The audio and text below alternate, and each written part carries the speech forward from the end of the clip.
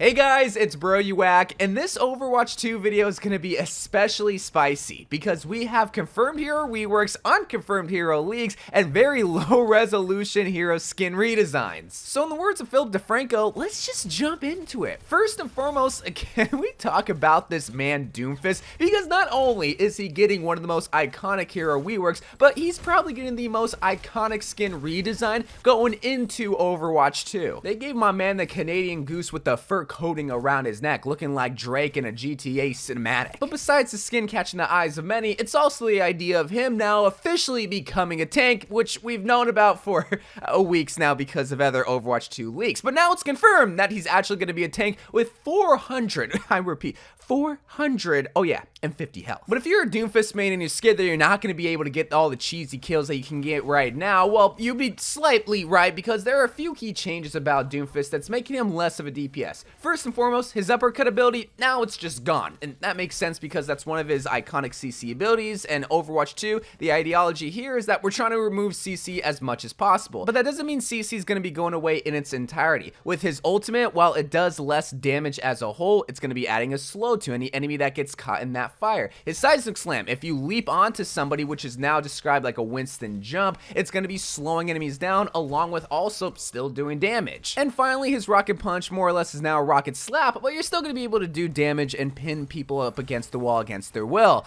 in a very sexy sort of way. But if we just mosey on down to his brand new ability titled Power Block, this is the thing that makes him a tank. I wouldn't describe it like a main tank ability, but it's something that protects himself from frontal attacks. So any kind of bullets like Soldier, Cole Cassidy, you're going to be able to protect yourself, but not necessarily your team. This is why I think he's going to be even more of a greedy tank than Roadhog, because even when you absorb the damage, it's going to empower your rocket punch. So you're not trying to protect the team with the power block, you're trying to absorb all the damage so you can do even more damage yourself. The power block ability is really what's going to separate good Doomfist players from godlike Doomfist players that makes this hero even more broken than what it is in Overwatch 1, all because of what it provides, protection, but also more DPS potential. And that's going to be really, really scary in bad team scenarios, but when people just learn to really utilize Doomfist and everything that he offers. But Doomfist isn't the only tank getting reworked, even though he's still technically a DPS right now, but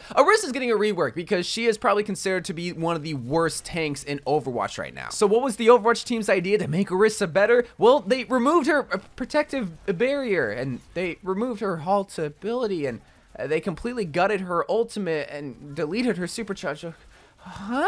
So she's no longer a shield tank hero because now the shield of Orisa is supposed to be her javelin spin. The javelin is going to be the most iconic thing about Orisa because it's not only an ability, but it's her secondary fire and also her new ultimate. But specifically with the javelin spin, this is something that deflects a bunch of projectiles coming your way. Think of it like Genji's deflect, but you're also going to be able to provide your team space by forcibly pushing back the enemy team and increase your speed. So it's really going to all depend on how long the cooldown is for the javelin spin to really make or break Orisa, because when you delete her whole entire shield, I mean, like, how is she not going to be an ultimate battery just like how Roadhog is right now? And well, maybe that's the idea that they're trying to go for with Orisa, is trying to make her a greedy off-tank hero, because now we have a new DPS ability in the form of her energy javelin. And this is very interesting because it's able to stun and stop an enemy, I'm guessing momentarily, but it does even more damage if you throw the javelin at an enemy and it pins them against the wall. I kind of picture it like Doomfist's punch, where it does damage, but if they just splat against the wall, it doubles or something. That'll add a layer of skill that I feel like Orisa desperately needs right now, because all you really do is just aimlessly shoot your 150 ammo clip, which just got completely removed in Overwatch 2 because now instead of ammo, you have infinite ammo, but it uses this heat mechanic, which I'm guessing takes inspiration from like flamethrowers in FPS games, where if you shoot it long enough, it just overheats and you have to wait for it to cool down. But the less you shoot it, the less you have to wait for that cooldown to actually happen. And along with that, now your projectiles start off large but shrink down, I'm guessing, the longer that you shoot, because it takes up a lot like the molten or the fusion within your gun. It's going to be a very interesting mechanic that we haven't seen in Overwatch, because like with D.Va, she has infinite ammo, but she doesn't have any cooldown. She can just infinitely shoot. But with Orisa, you actually have to pay attention to how long you're shooting, because not only over time will you do less damage, but you also just overheat your whole entire arm. Like, Orisa really has just changed from this mindless aim shoot hero to this hero that you have to really look around to your environment, either on yourself or towards the enemy. enemy, because that applies to your ultimate where you're sweeping enemies and drag them in close to you, kind of similar like Zarya's grab, and you're going to quote-unquote unleash the surge, which I'm guessing just means they're gonna unleash a bunch of damage. I don't really know how I feel about her ultimate, because it just, I don't know how much damage it does. I don't know how much the surge will provide and how quick the enemies will be drawn in. I like the fact that you get fortified with the ultimate automatically, and the fact that fortified just got completely buffed all around. But I mean, overall, Orisa is going to be one of the most interesting heroes in Overwatch 2, just because,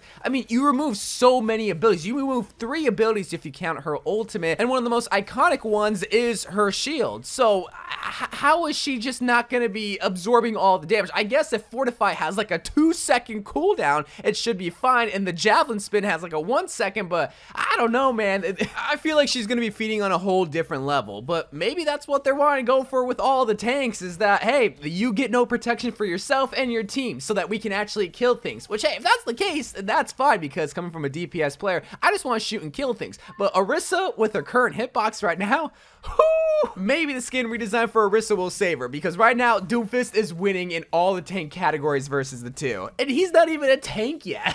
Well, if we're talking about skin redesigns for tank, let's talk about Roadhog, because he's sporting this black leather jacket with a red trim on his gun and shoulder. Come on now, how come all the Overwatch heroes are absolutely dripped out in this game? And his hook too, getting it from the Black Decker chain line? Like, my god, Roadhog, you're really stepping up your game, becoming a little bit more sophisticated.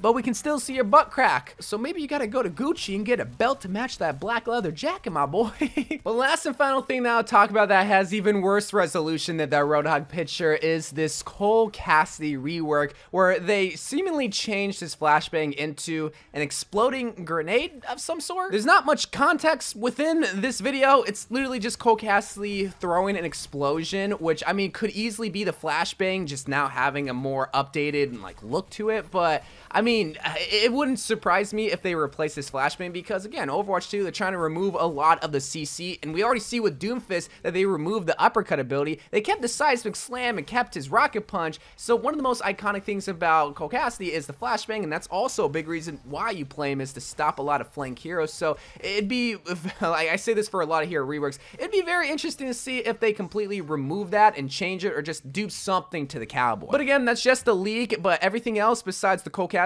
thing is already confirmed. Doomfist becoming a tank, Orisa becoming whatever she is, and Roadhog being completely dripped out. And I want to know what you guys think about all this stuff coming out right before the Overwatch 2 beta, which again is going to be on Tuesday, and it's going to be very exciting. Like, the Overwatch 2 beta is going to be kind of like reminding me of the olden days of Overwatch, where everyone's just trying to figure out Overwatch 2 all over again. But until that day comes, we're still going to be playing Overwatch 1. So anyway, guys, I love you guys. Thank you guys for watching. More Overwatch videos to come, and bye.